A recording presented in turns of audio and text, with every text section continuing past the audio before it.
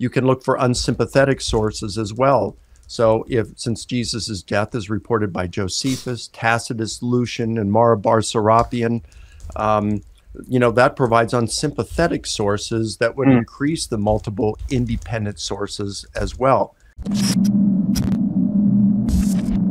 What kind of criteria do these people use to discover which verses or which section of the New Testament documents are reliable? How do they do that?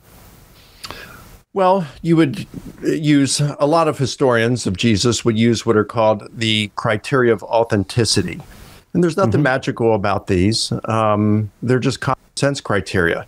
So we're going to give a little more value, perhaps a lot more value, to something that is an eyewitness, written by an eyewitness, over those that are like 3 or 4 removed, right? Something that's rooted in eyewitness testimony, such as like the Gospel of Mark, which Mark was not an eyewitness, but it's based primarily on the eyewitness testimony of Peter. So it's rooted in eyewitness testimony. That's going to be more valuable than something that's written, say, 100 years later. Eyewitness, something that's rooted in eyewitness, something that's early. So if you have a report that comes within, say, 30 years of the events, that's going to be more reliable, or you're going to give a little more weight to it than something that's reported 100 years later. Now you say, well, what if it's written by an eyewitness who is writing 70 years later versus someone who is not an eyewitness but is writing 30 years later? Well, you just work through these kinds of things. It's not a mathematical equation, right?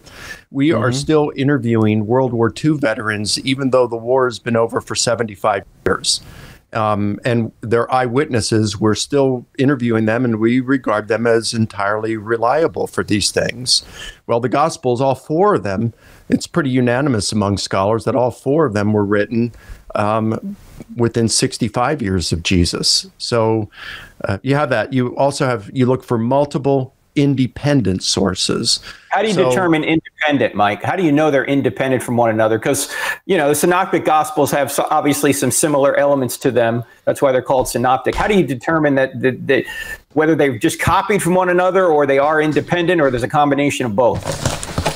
That's a very good question, Frank, and it's not so easy to determine on occasion. So the thoughts among contemporary New Testament scholars, and this includes evangelicals, would be that Mark was written first, and as you're aware, most do think that Matthew and Luke used Mark as their primary source. So when you have them giving us the same story as we find in Mark, and there's a lot of verbal agreement, then that's not an independent source. They're just using Mark for that.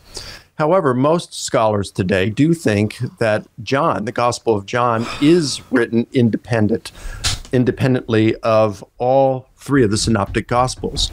Now, that doesn't mean that they think necessarily that John was unaware of the Synoptic Gospels, Matthew, Mark, and Luke, but that he's writing independently of them. So if let's say John reports something that reports the same kind of thing that we find in Mark, such as, let's just say, Jesus' crucifixion or the feeding of the 5,000, well, then that's multiple independent sources.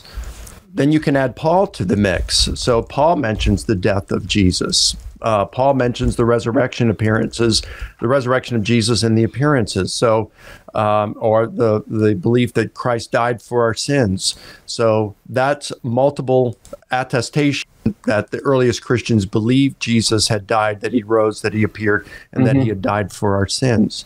You can look for unsympathetic sources as well. So since Jesus' death is reported by Josephus, Tacitus, Lucian, and 𝗦𝗢𝗖𝗓𝗍𝗣𝗢𝗡, that provides unsympathetic sources that would increase the multiple independent sources as well. We look for things, would it be potentially embarrassing to the cause?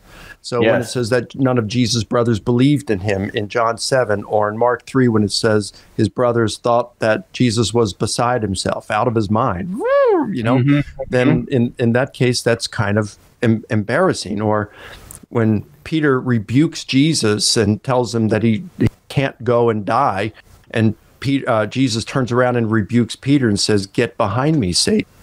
That, you know, you wouldn't make up that kind of stuff. Right. So these are the kind of criteria. Crucifixion, you know, or the women were the first witnesses. All those, those are not invented stories or invented details. That's right.